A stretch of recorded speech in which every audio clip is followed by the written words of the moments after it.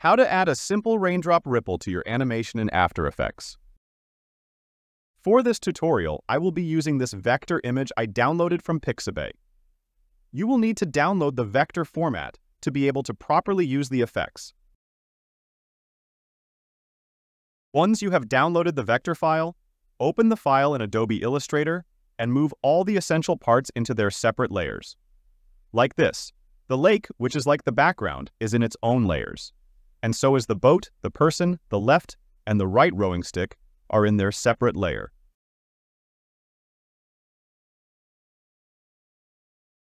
Once you are done separating the layers, save the file and import it to After Effects.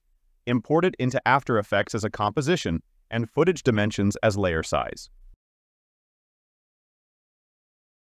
To add ripple search for CC Drizzle in the Effects and Preset tab and drag it to the lake layer.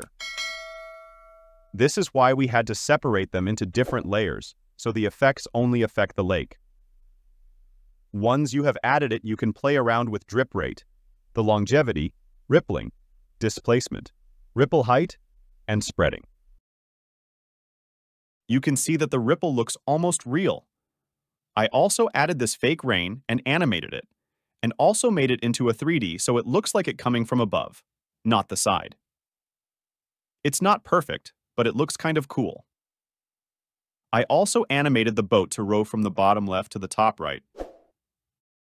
Subscribe to see a tutorial on how you can add this ripple effect to real footage and isolate the boat so it doesn't affect it.